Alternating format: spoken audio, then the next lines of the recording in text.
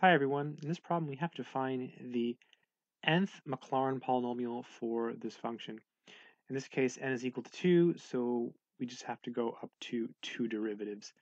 So the formula for the nth Maclaurin polynomial, in this case n is 2, would be p sub 2 of x is equal to f of 0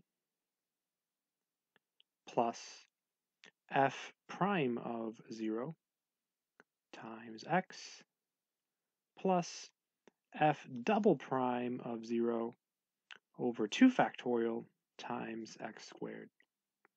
And this is not so hard to memorize.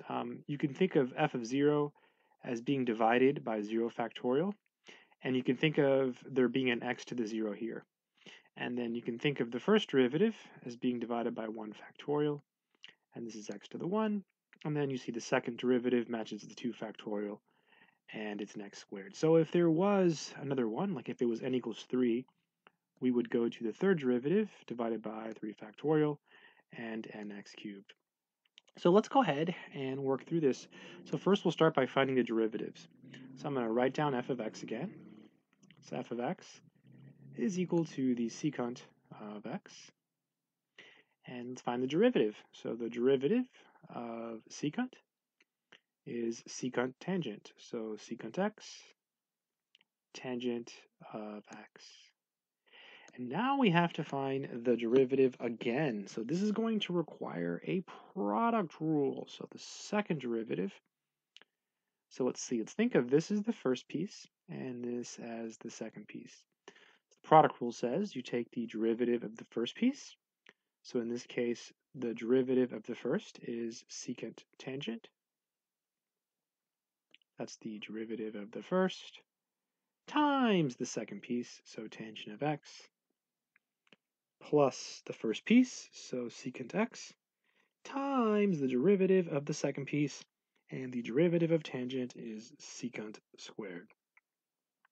Let's just double check our work. So the derivative of secant is secant tangent, so that's the derivative of the first times the second, plus the first times the derivative of tangent, which is secant squared. Things look pretty good. Now we have to plug in zeros for everything. So let's go ahead and do that. So f of 0 is simply the secant of 0.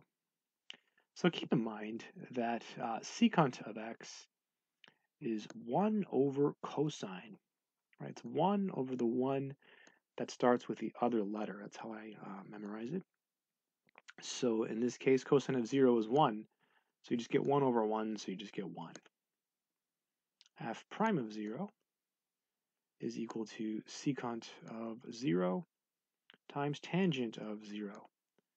So it's going to be 1 times, and then tangent of 0 is 0, so we get 0. And then f double prime of 0 is equal to, let's see, so we have all of this.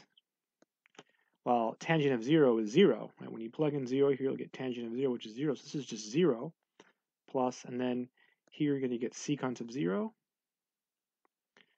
Secant of 0 times secant squared of 0. So those are all 1s, so you just get 1.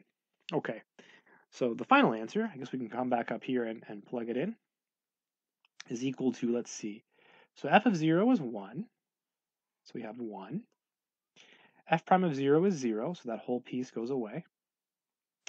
And then f double prime of 0 is 1, so we just get plus 1 over 2 x squared, because 2 factorial is 2. So we just get 1 plus x squared over 2, and that should be the final answer to the question. I hope this video has been helpful. Good luck.